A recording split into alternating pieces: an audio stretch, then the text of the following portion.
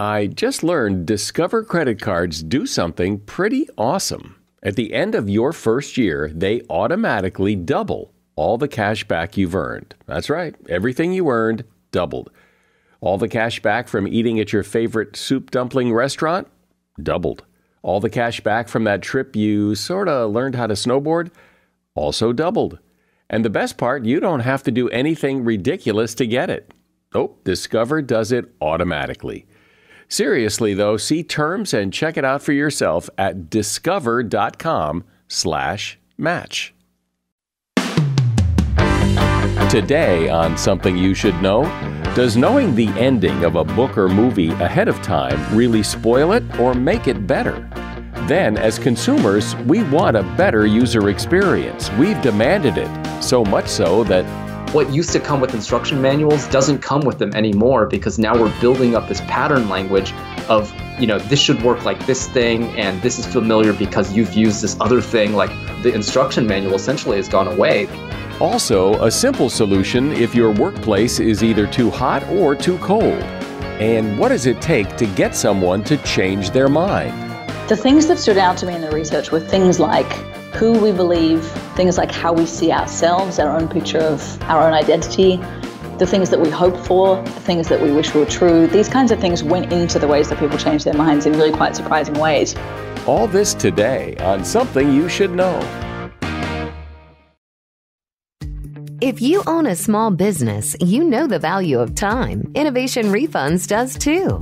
They've made it easy, no matter how busy you are, to apply for the Employee Retention Credit, or ERC. Go to getrefunds.com to get started, and in less than 8 minutes, see if your business qualifies for ERC assistance. Your business may be eligible for a payroll tax refund of up to $26,000 per employee kept on payroll during COVID-19. Innovation Refunds has already helped clients claim over $3 billion in payroll tax refunds through the ERC, and they may be able to help your business too. There's no upfront charge either. They don't get paid until your business gets its refund. Many businesses believe they won't qualify based off incomplete or outdated information, so don't let this opportunity pass you by, because this payroll tax refund is only available for a limited time. Go to getrefunds.com. That's getrefunds.com.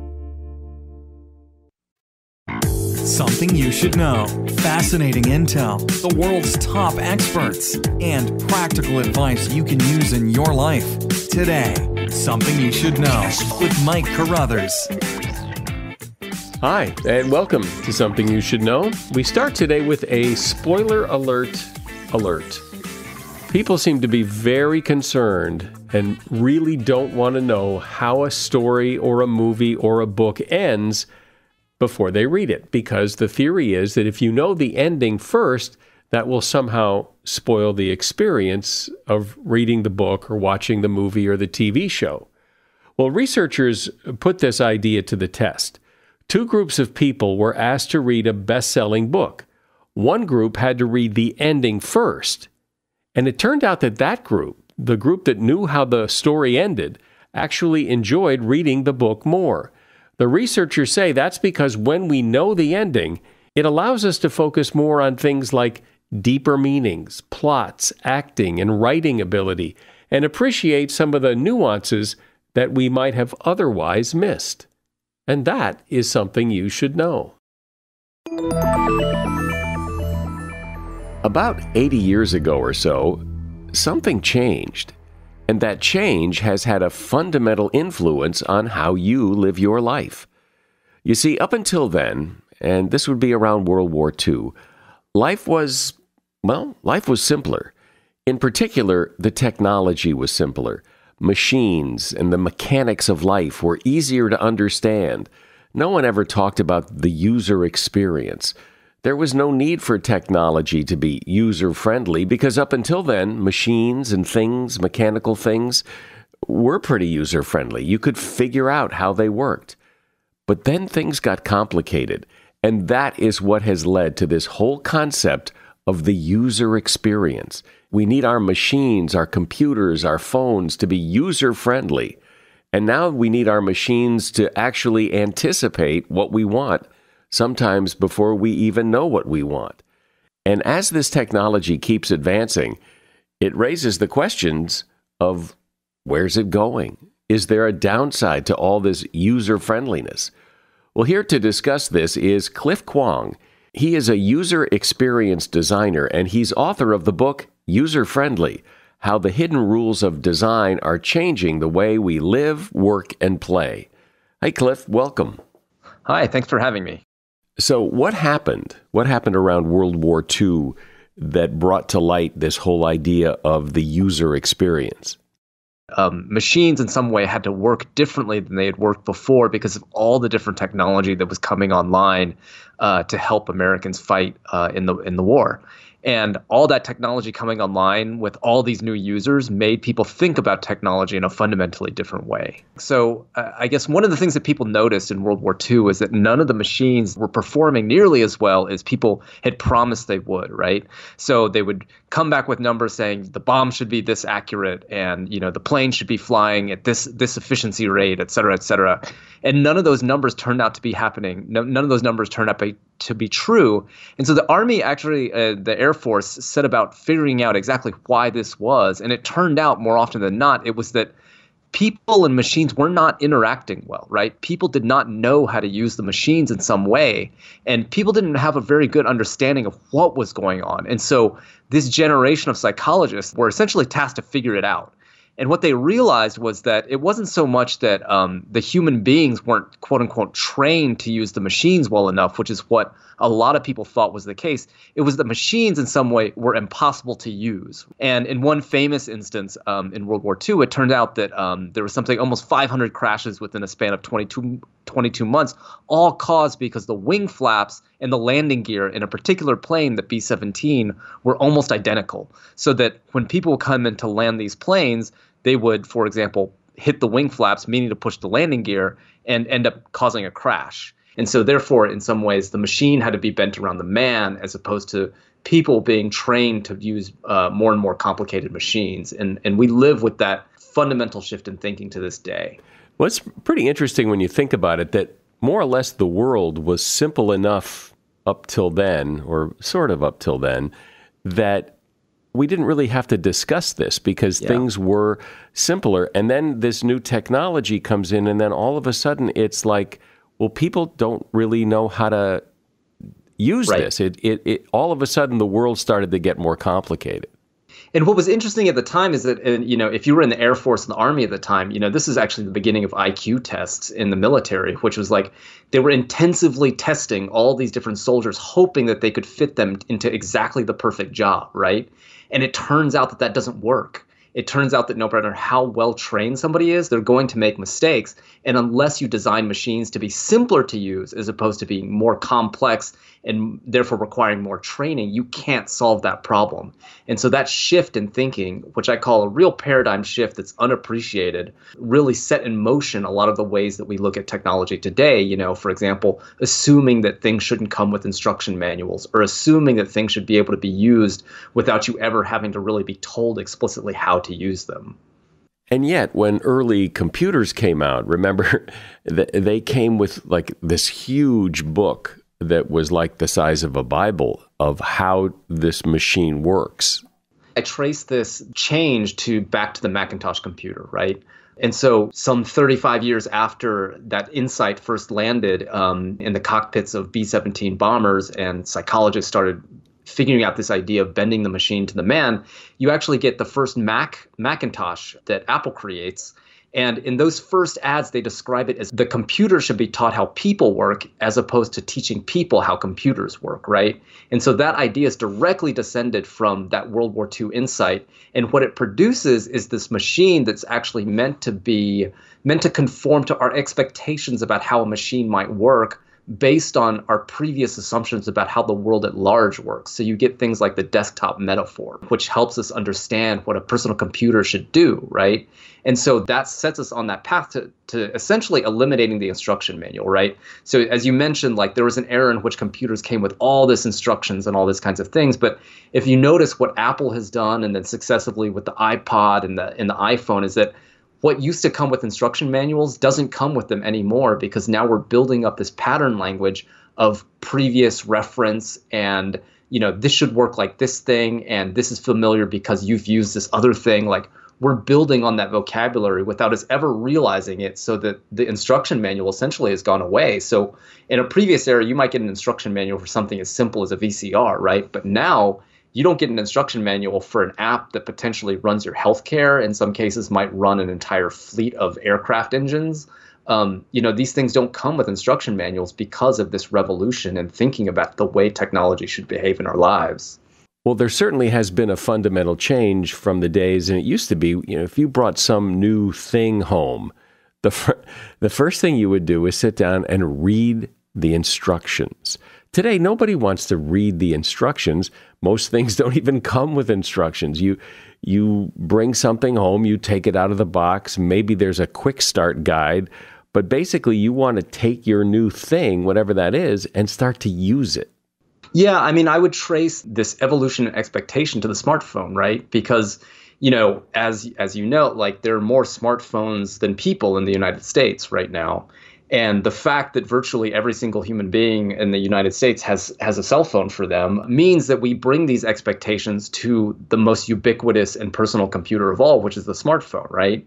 And so this idea that things have to be simple enough to be worked on this very limited screen, in some sense, where you don't have like a full keyboard, you don't have like an entire, you don't have a mouse and all these kinds of things. The idea that you need to be able to manage your life through this one tiny device has really shifted the expectations for everything else. And so in an era in which, you can have a company like Amazon or Uber deliver to you a service with an ease that's never been seen before, we bring those expectations to all the other things in our lives because everything should be accessible, right, through an app or whatever. And so those expectations bleed from one arena to another. And so what does this mean to people? Is this all good news? I think that there are pluses and minuses, right? If you ask people today, like, what would life be without your cell phone? People would say, oh man, it'd be so hard. I wouldn't know where to go. I wouldn't be able to keep in touch with my friends. I wouldn't be able to keep in touch with work. And so there is this idea that things are now easier and more accessible to us than they've ever been before. But at the same time, when everything becomes simple to operate, you get into this world in which services like Facebook or, whatever are trying to anticipate what you want before you even know what you want, before you even decided exactly what it is you're after, right? And so this world in which a lot of those assumptions are being sort of intuited and anticipated by machines is a world in which we don't necessarily have to think as hard about what we want or how we want to act in the world. Instead, these things are in some ways being crafted by the interfaces around us. And that, I think, is the real challenge point, right? Because, a world in which there's no friction is a world in which everything comes to you so easily that you almost don't even have to think about it, right? But friction in some ways is the path to introspection, right? Friction is the way that we decide whether or not something is really worth having or really worth wanting. And so when you take all that friction away, you can ask the question, what decisions aren't we making consciously? What decisions are being made for us? And how might we have made decisions differently if things weren't so easy? There's also the creep factor that because this machine seems to know what I want before I want it, that kind of creeps me out.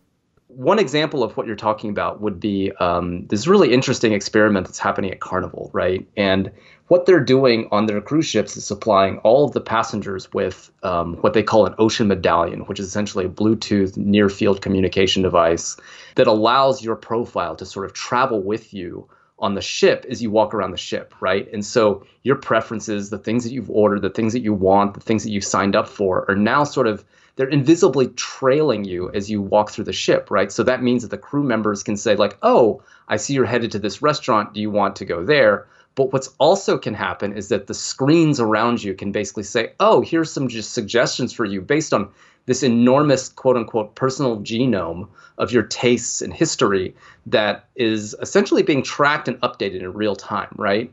And so there is a sense in which, like people really seem to respond to that. They like having the things that they want presented to them in the most seamless possible way. But there's a sense in which, like, if you extrapolate that example out into the real world, you can ask the question, is that something you would want to be happening with your life constantly?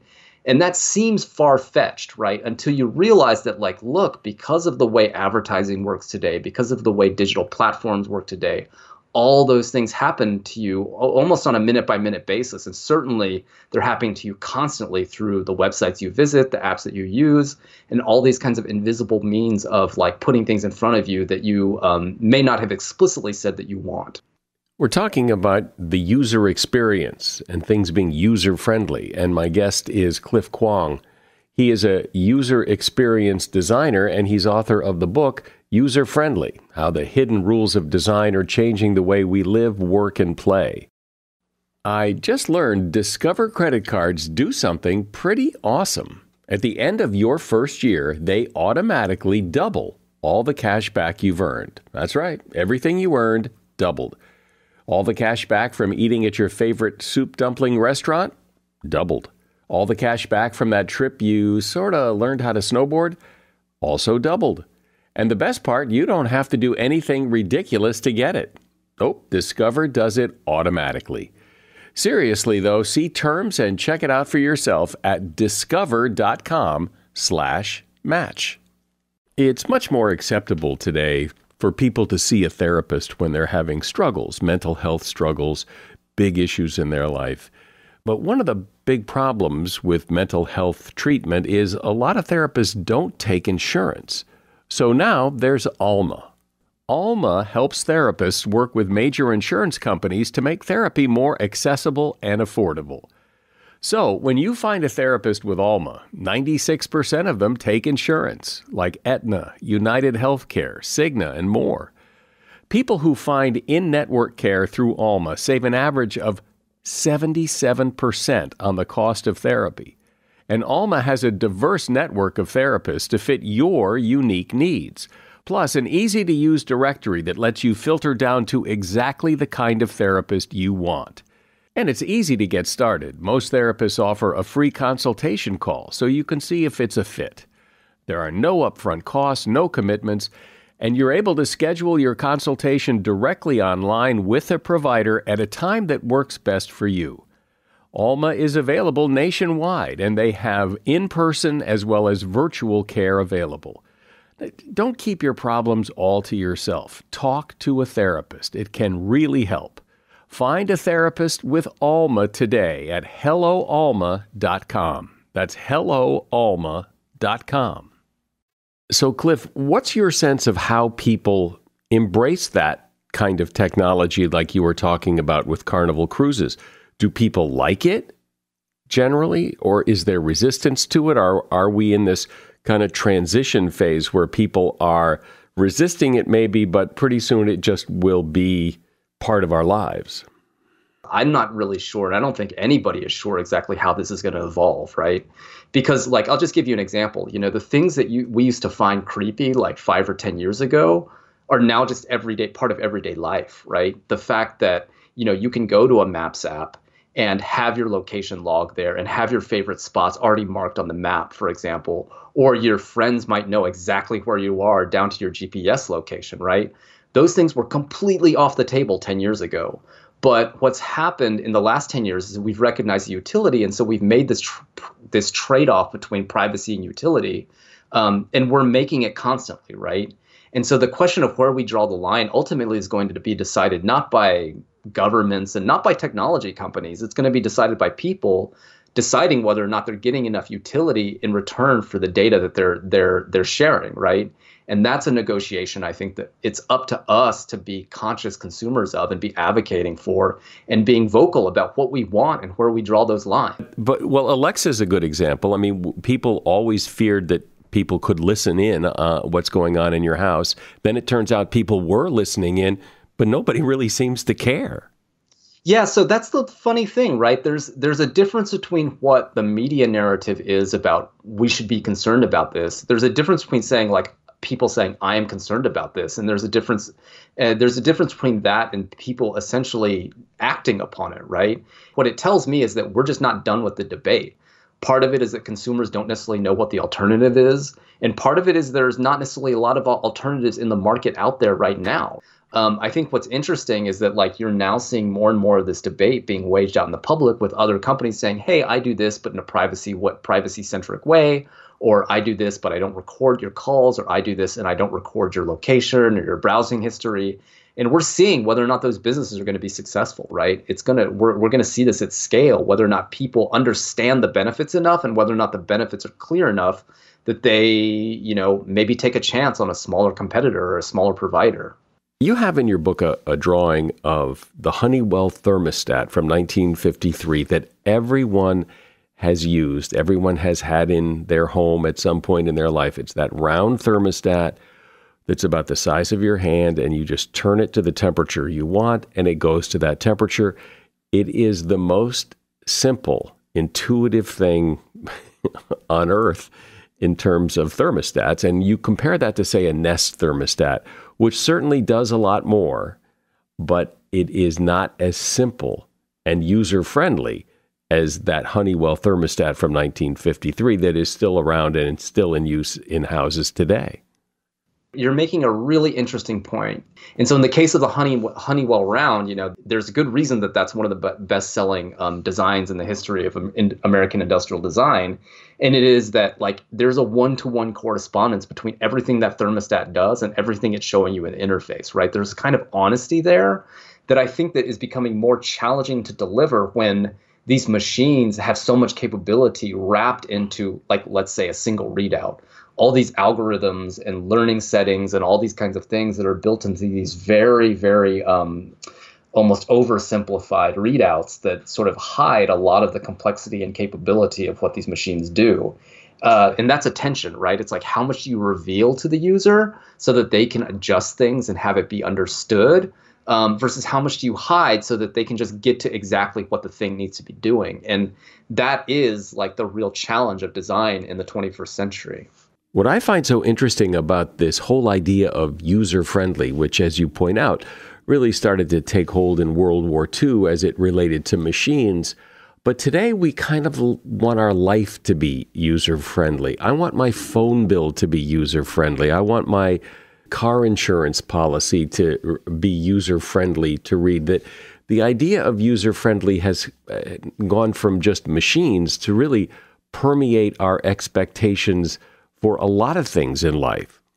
And that's in one of the ways in which I'm optimistic about what this world of technology is bringing to us, right? We're bringing new expectations. Look at what's happened to TV companies and how they're being disintermediated, right? They're essentially being disintermediated because, people like Netflix and Amazon and Apple are coming along with more user-friendly, simpler to access, easier to understand offerings that also provide much more inventory than, let's say, your TV channels do, right?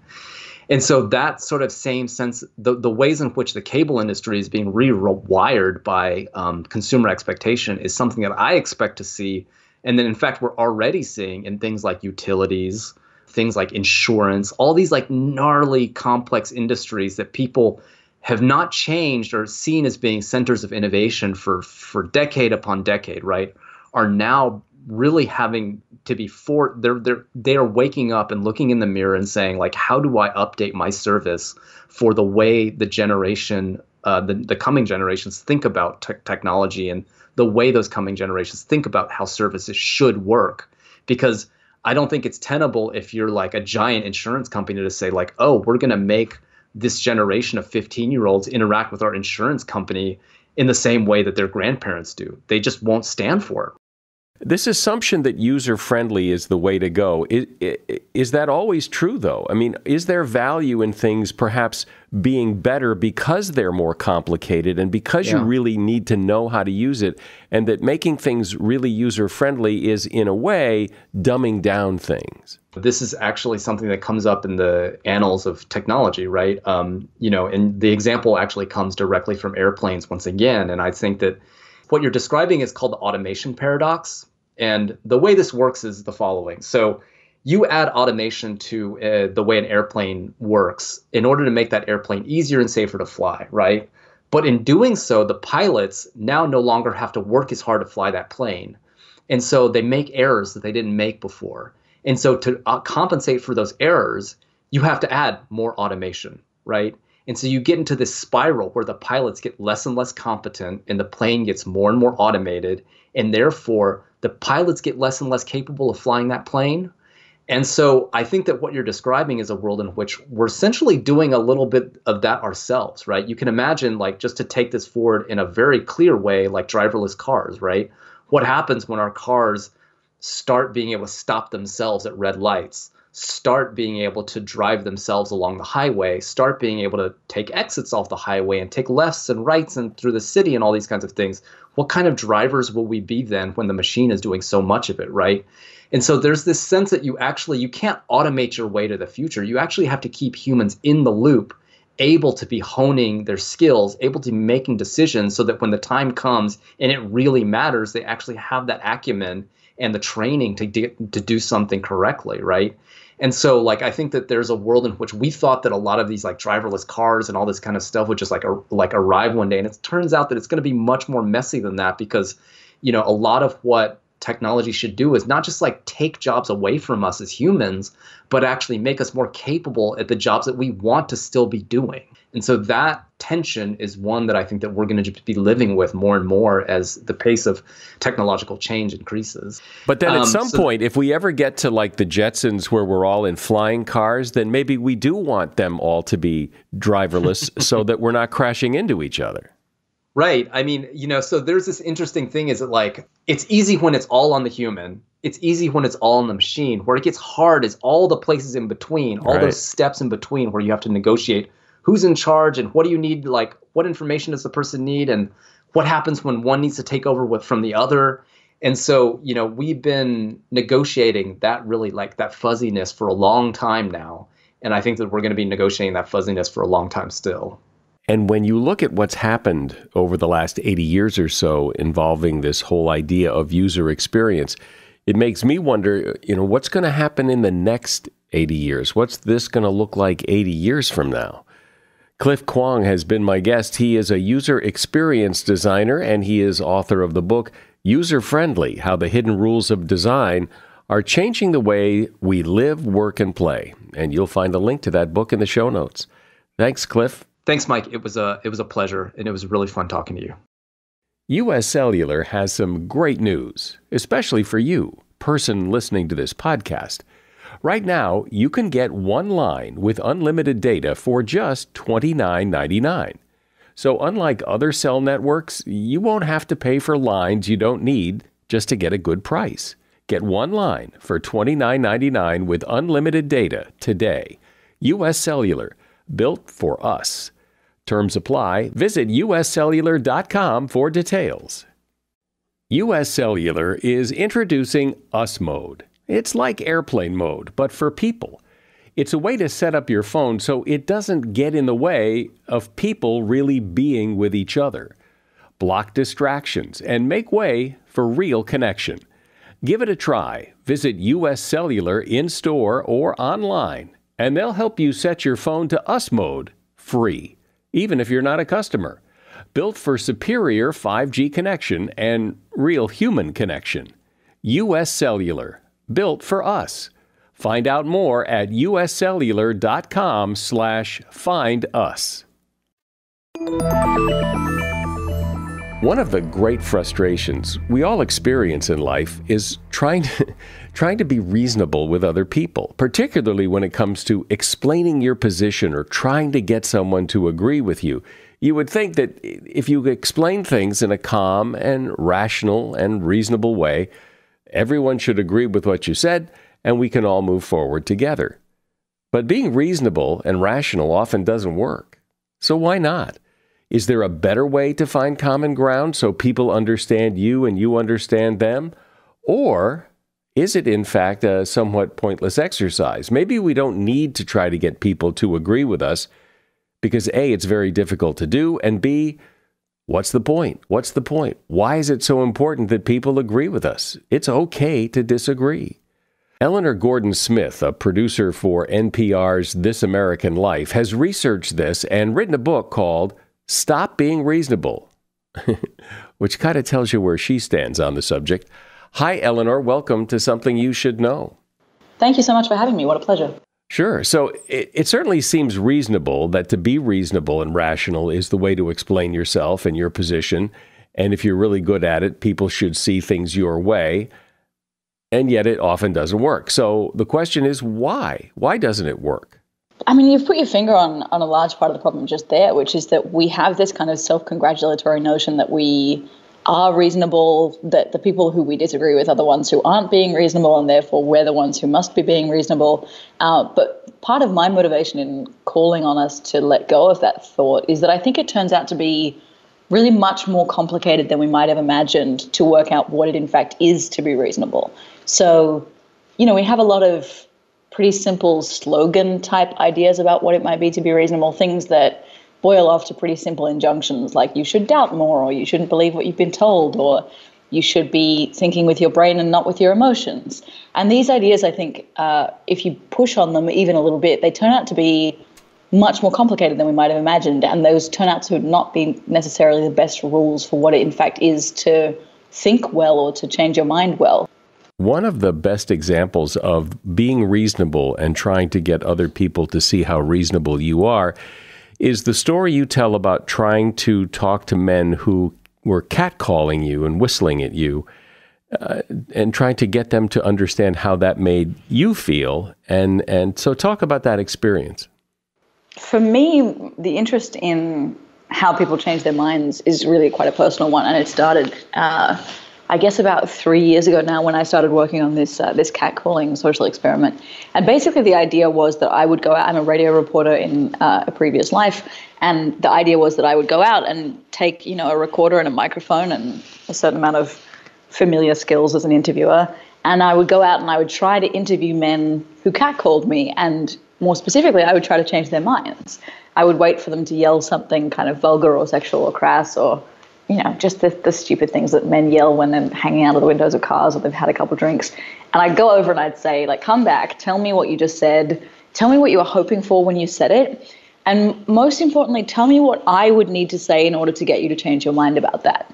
And this was an idea for the radio program This American Life. We thought it would be a kind of fairly simple mission to try to get some good tape of interactions with these men, a bit of a disagreement. And it turned out to be far more complicated than I thought it would be. I have a bit of a background in high school debate and critical thinking and argument construction and those sorts of formal tasks where you spend a lot of time doing rigorous argument construction. So I went in honestly pretty cocky. I felt like this would be fairly straightforward for someone with my kind of training to be able to pull off. It sounds like the hubris on that, as I say it now, makes me embarrassed. And in fact, what happened was I spent close to 6 weeks walking around talking to catcallers and just having no success whatsoever, just being unable to get them to understand that they were doing something that most women don't enjoy. And it really started out for me, this journey into thinking when people do change their minds, what is it that manages to get through to them? Because everything I thought could get through to these men turned out not to. And so when you ask these men who were whistling at you and saying vulgar things, when you ask them, what is it you're hoping to get from this? What's the outcome that you desire from this? What did they say? They said this really weird kind of mash of things. So I actually wound up getting quite different answers to this from different guys. Some of them said that they were looking for a relationship, they genuinely wanted to meet their girlfriend by yelling something at her in the street. Others of them were a little more playful about it. They would say things like, oh, it's just, I'm doing it for my mates, or I'm doing it to get a reaction, or it's just me being silly.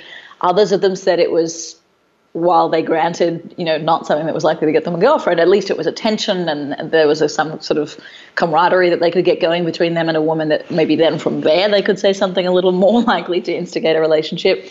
So I got this weird, inconsistent mash of motivations from them. But one thing they all had in common, which is when I said to them, do you think that women like this? Is part of your motivation the sense that women too are enjoying what you're doing?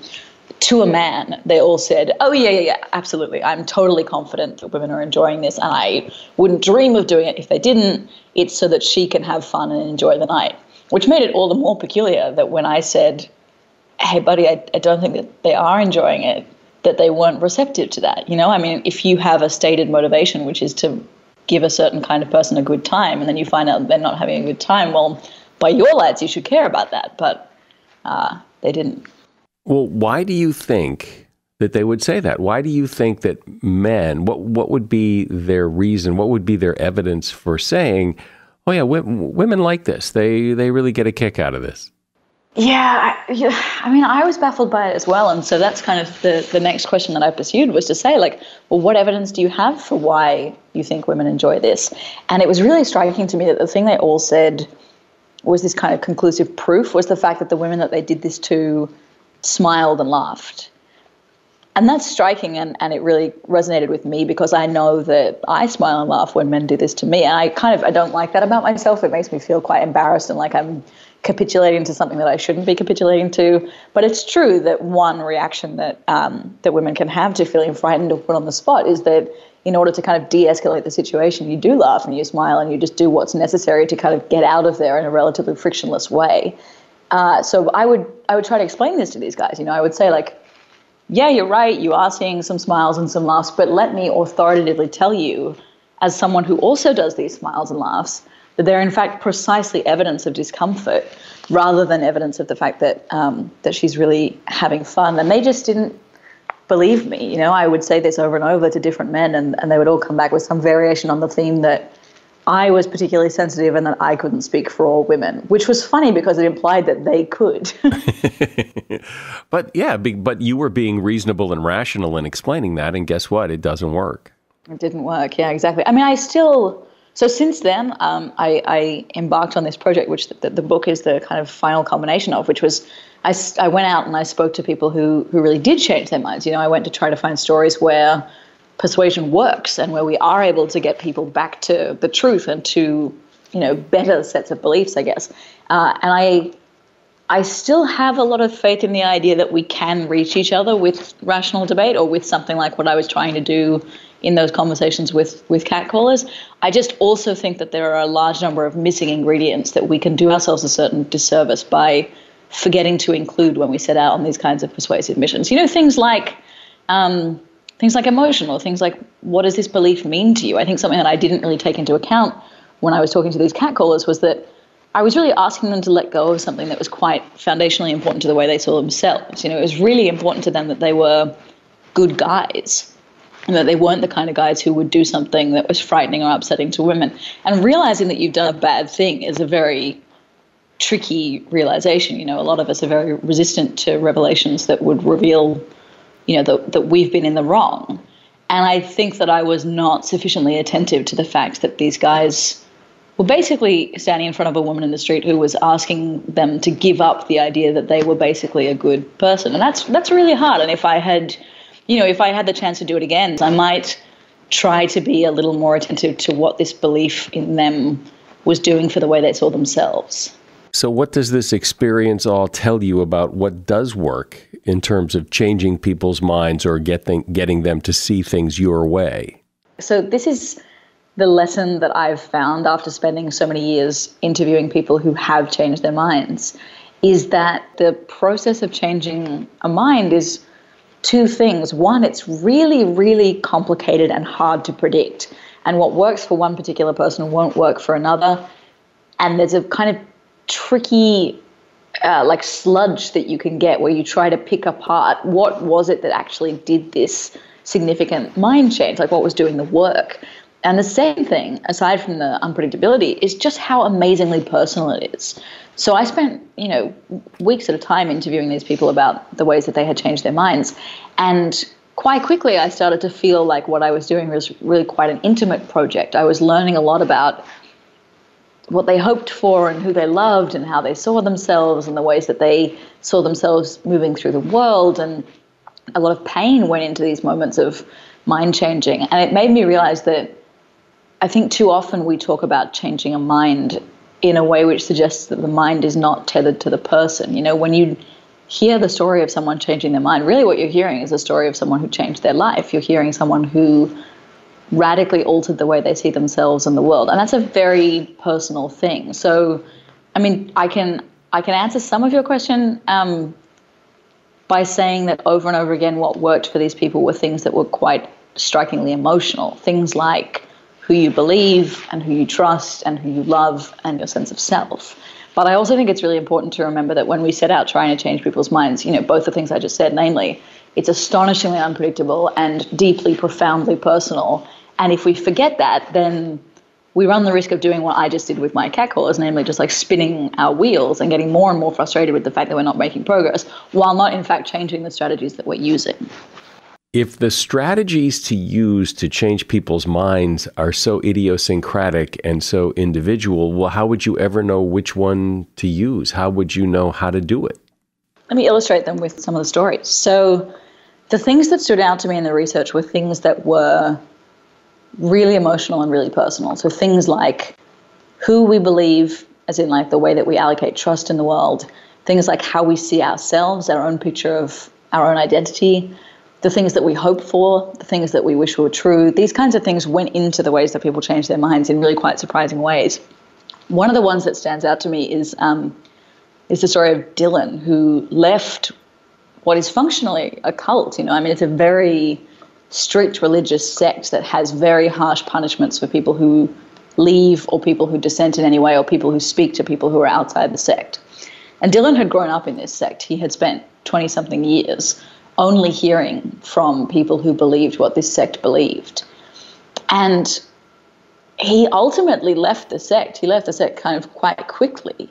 It was a matter of like 3 days when he ultimately changed his mind. And the path to him changing his mind was really striking in the way that it focused on who he believed rather than what he believed. And here's what I mean by that. So Dylan met his wife, his wife now, whose name is Missy. They met when they were both working in a restaurant. And they had this astonishing chemistry from the moment that they first met. And Missy knew that she wanted to be with him. She knew that she wanted to marry him. But she also wasn't a member of the sect. And for her, the thought that Dylan was a member of this sect and would continue to be one was a really horrifying thought. So she kind of privately resolved that she was going to try to change his mind. She spent like close to 6 years doing this bizarre charade where she would pretend to him that she was a believer, that she was open to the teachings of the sect, and in fact, surreptitiously trying to sow doubt in his mind and to get him to start to question some of the things that he'd taken as orthodoxy since he was a kid. And ultimately what happened was in fact nothing to do with Missy's own project. What happened was something quite different, which was that one of Dylan's elders came to Dylan and said, you have to choose between your salvation and your wife. Like, we have thought about it, and we think that your wife is a threat to the congregation and we want her gone. So you can either stay with her and lose your chance at eternal redemption, or you can stay with us and lose her, but you cannot have both. And Dylan had this moment of thinking, look, anyone who could look at my wife and not see a fundamentally good and loving person who is a wonderful influence on the people around her must be someone who's capable of making mistakes. So for him, that moment was the domino that, the first domino to tip, and then it made the others cascade on downwards. And from that phone call, it was a matter of like 3 days before he was out of the sect forever. Because what had happened for Dylan was nothing to do with an argument or nothing to do with what he believed. It was entirely to do with who he believed. And it was the situation where his trust in his wife was so great that it meant that he could realize that people who didn't like her must be capable of making mistakes. And so ultimately what he lost was trust in his elders. And it's so interesting to me, and so I think like personal and kind of beautiful. Like it's a weird love story, but I think in many ways it's a love story, that the thing that saved him, the thing that made him see the truth, had so much more to do with who he believed than what he believed. And that really stands out to me as a lesson about how we can set out changing people's minds, is that if we find ourselves trying to change someone's mind like Dylan's, often our best bet is to disrupt the trust allocations that people have rather than to try to present them with an argument. So what I get from what you're saying is that the idea of changing someone's mind or changing our own mind about something is to change, at least in part, who we are or part of who we are. And to change part of who someone is, whether it's us or someone else, that's a pretty daunting task. It's a really daunting task. When people change their minds and have to forfeit the part of themselves that was connected to the old belief, there's a kind of period, it's almost like a period of grieving. It's a kind of loss. They realize that they have to let go of the way that they've been seeing themselves. And a whole bunch of other things can tumble down with that. Things like the friends that you're keeping company, or, the ways that you structure your time. A lot of that changes when you forfeit a belief, particularly a belief of the kind that you just mentioned, something as foundational to your identity as like your politics or your religion. You sort of almost have to help someone find their way to what life will look like after they've changed their mind. And that can feel really hard because, you don't want to help everyone to a new particular sense of self. You don't want to be the one to smooth the transition for every particular person. But I think it's often pragmatically the case that if people have other sources of self to draw on, then they don't need to rely so heavily on this particular belief. So another question that pops into my mind as you talk about, trying to change people's minds is that perhaps it isn't worth it. I mean, trying to change catcallers' behavior, it's going to be difficult to do, as you found out, and to what end? Other than, what does it do for you? Because even if you get those guys to stop, the guys down at the next bar are going to do it anyway.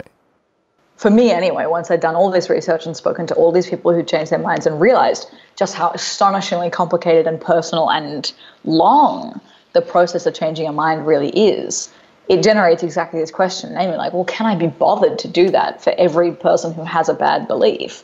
And the answer is obviously no. We just don't have the time, never mind the patience to do that. I do think, though, that that's kind of a useful thing to realize in itself. We have this climate of public debate at the moment, which tells us over and over again that if we only speak to each other more, we'll be able to change people's minds. And we see this played out over and over again in the political arena, where we put people on stage, one against the other, and think that in a certain amount of allotted time, we're going to be able to change the audience members' minds in anything like a productive way. I think it's really valuable for us to reflect on just how difficult it is to really change a mind. And there may be cases where that's worth our patience, and there may be cases where that's worth our time. But I hope that one thing that the final chapter of the book does is to make us consider that there may be cases where it's not worth our time and where our energy would be better spent, dealing with the behavioral problems that result from beliefs rather than trying to deal with the beliefs themselves. And so the big takeaway from this is that it's probably a lot harder than you think it is, and it's a lot more complicated than you think it is. It isn't just a matter of, well, here are the facts. If you would just agree with these facts, then you'll change your mind. I think that is the takeaway. And I think what's weird about that is that that's something we all already know that deep down. We all already are well aware of just how peculiar it is to change a person's mind. We know it from when we've changed our own minds. Well, why do I need to change your mind? Why do people think that it's so important because someone disagrees with you to change their mind? Why can't we just live and agree to disagree? And we don't have to try to change each other's minds, A, because it's probably not going to happen, B, it's really going to be hard to do, and C, to what end? Yeah, I think this comes back to the thing that we started talking about way back at the beginning, which is that we are so convinced that we are the ones who are being reasonable. And when you think that, then every divergent belief strikes you as an affront. Everyone who believes something that you don't seems to you to be making a mistake. And it's very difficult to have the patience to just watch someone make a mistake and think that that's fine.